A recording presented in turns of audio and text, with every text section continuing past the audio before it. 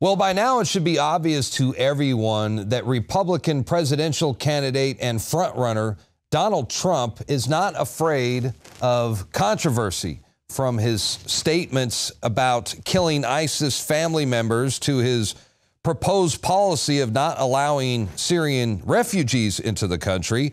Donald Trump has managed to, well, not only take on delicate issues head on, but his refusal for political correctness has only made him stronger and more popular among his supporters.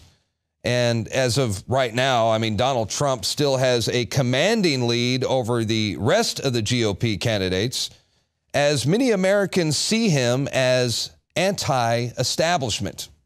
Well, I don't know about all that, but one thing's for sure, regardless of what you think about Trump, he is talking about subjects and bringing up topics that, well, to be honest, the rest of the candidates are afraid to talk about. Case in point, the GOP debate the other night, Donald Trump exposed how George W. Bush helped the bin Ladens escape after 9/11. Remember, all commercial and private airline traffic was shut down after the attacks on September 11th. But the Bush White House, they approved planes to pick up members of the bin Laden family. They actually flew them out of the country, and this was before they could be detained or even questioned. Again, this was when no one was allowed to fly under any circumstances. When you had the World Trade Center go, people were put into planes that were friends, family, girlfriends, and they were put into planes and they were sent back, for the most part, to Saudi Arabia.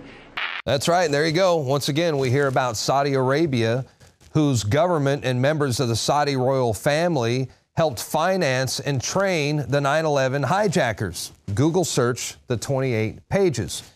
And it turns out that not only did Bush smuggle the bin Ladens out of the country, but also several suspects from Saudi Arabia. 6 private jets, 24 commercial airliners carried a total of 142 Saudis and 24 members of the bin Laden family out of the United States. Again, this is while all other airline traffic was grounded. By the way, a good book on this subject, House of Bush, House of Saud by Craig Unger, goes into much more detail. And I'll never forget watching an interview with former head of the visa department in Saudi Arabia, Michael Springman, who became a whistleblower when he witnessed the U.S. government take part in covert operations to funnel in and protect Islamic terrorists as far back as 1987. And he thinks that the 9/11 hijackers were CIA assets, and they were brought through knowing that they would be protected by the agency. Well, it began in Jeddah when I was repeatedly told to issue visas to unqualified applicants. This went on for quite some time during most of my tour there. Under the American immigration laws, you need to demonstrate that you're going to the United States for a specific purpose. And typically, in such a situation, you're going to sign a business deal, or you're going to go as a tourist to see the Grand Canyon, or you're going to the United States as a student to study a particular course of study. And these were people that had no job in one instance. He was a Sudanese who was unemployed in Saudi Arabia and a refugee from the Sudan. But he got a visa for national security purposes after it was taken out of my hands by the chief of the consular section. At basis, though, I really think that these were more CIA assets, people that were recruited, like all of the folks I've been issuing visas to a couple of years previously. And these people were tools to be done for a job. Well, the visas issued to the hijackers in Jeddah came about as a result of it being a CIA consulate. It was the 5th largest visa issuing post in the Middle East. It was pretty much a closed system, and they simply brought them through there, and knowing that they would be protected by the agency, that people would get their visas, or if they didn't get the visas, they could be made to be given visas. Once I got back to the United States and was out of the Foreign Service, I ran across a couple of people with ties to the American government that told me another story, that the CIA was recruiting fighters for the Afghan war against the then Soviets, and that their asset, Osama bin Laden, was working with them. In the early 1980s, bin Laden worked with operatives from U.S. intelligence, the Pakistani military, and Arab states. They ran a wide-ranging covert network that recruited and financed Muslim fighters to battle the Soviet army. And it is now known that the boogeyman, Osama bin Laden, well, he was indeed a CIA asset, and he went by the name of Tim Osman whenever he traveled to the United States. The relationship between bin Laden and the CIA was essentially, he was one of the assets, one of the people they could turn to for help if they had questions. If they wanted somebody recruited, if they wanted somebody sent somewhere, if they wanted information, if they wanted something done, they went to bin Laden. Bin Laden isn't wanted by the FBI, and he was on a CIA payroll? Is he the brutal Islamic terrorist we have been led to believe? So we know that before 9/11, radical Muslim terrorists were allowed visas into the United States, and for whatever reason, they were protected by the CIA. So what's the visa department up to these days? Well, unfortunately, the more things change, the more they stay the same. And Michael Springman joins us now to talk about the current U.S. visa policy. And I wanted to ask you about foreign contractors, because I'm hearing that a lot of these guys are basically able to sell a ticket to America to the highest bidder. How dangerous is that? Well, that is pretty creepy. I am not an entire expert on that, but I do know that the State Department has farmed out a lot of its payments for visas and a lot of its investigatory work. And this is absolutely amazing. They claim it's to reduce the workload on the consular officer. But when I was in Jeddah, I interviewed 100, 200 people a day, and I didn't have this problem. They filled out a piece of paper with 2 sides on it, and I had a 2-minute interview with them. And now, if you want to get a visa from the United States, you get a personal application, 4 pages on the internet with the local Foreign Service post, answering all kinds of questions about your background, including your parents' names and addresses. And then you get a personal interview. And after that, you still get subjected to all sorts of investigation and controls on who you are, where you're going, and so forth. It's not an easy, simple process anymore. The prices have gone sky high, and you're limited in the number of applications you can make in a year. Well, let's talk about the San Bernardino shooters. You know, one of the terrorists was Tashfeen Malik, and she was one of the radical Muslims who carried out the attacks in San Bernardino.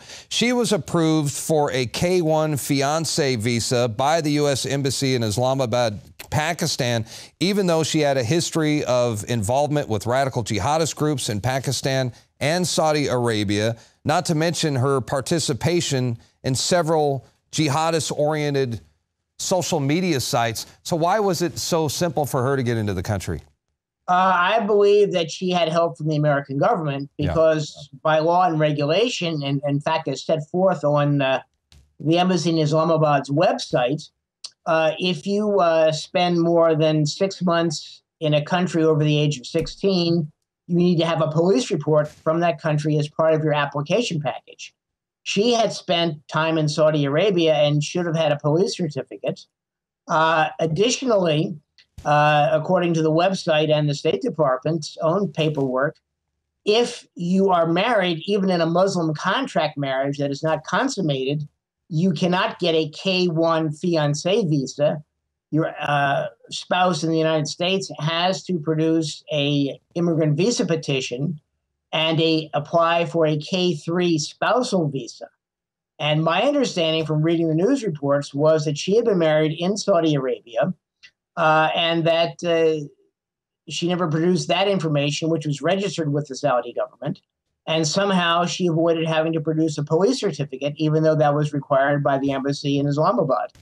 Well, let me ask you this. Just when you thought Obama's America couldn't get any more politically correct, I heard that immigration officials are now prohibited from looking at visa applicants' social media. What's up with that? Well, I can see perhaps the immigration officials doing that, but the people who do the real looking are the Central Intelligence Agency and the Federal Bureau of Investigation. And as far as I know, they can pretty much do as they please. This business of these people slipping through somehow is a bit hard to take because they were fingerprinted. In case the woman was, she had to be fingerprinted for her K visa, for which she was not qualified. And when she became a permanent resident in the United States, she was again fingerprinted and investigated by the FBI and by the CIA.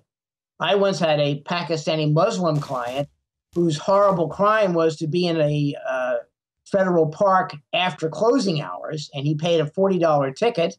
And this followed him all the way through to application for permanent residence and application for citizenship. I mean, he was watched and investigated until the cows came home. And we couldn't do a thing about it, except finally I began threatening lawsuits against the federal government, and suddenly it became a lot better.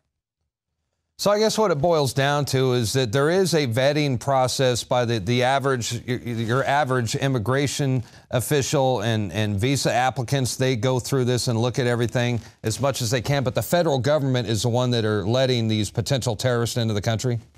Yeah, I mean, it's the federal government is behind it. The immigration is a federal issue, and the United States government has complete control over this stuff. They have legal attaches abroad in most embassies. They have a CIA station in every embassy, plus a number of bases and consulates, so that these people do a lot of checking and double checking and rechecking. So this business of, well, we didn't know, we couldn't find out that what she posted on Facebook. I've never seen anything stop the CIA from doing what it pleases. That's right. Well, more proof that the more things change, the more they stay the same. Thank you, Michael Springman. All right, thank you for having me on. All right. Here's the thing. Department of Homeland Security Secretary Jay Johnson says that it would be bad for public relations if immigration officials were to review social media posts by foreigners applying for visas. This is Twilight Zone level insanity. I mean, if I was a manager at McDonald's and I wanted to hire a guy to serve French fries at the drive-thru, you can bet your ass that I'd probably check out his Facebook page before I decided to hire him.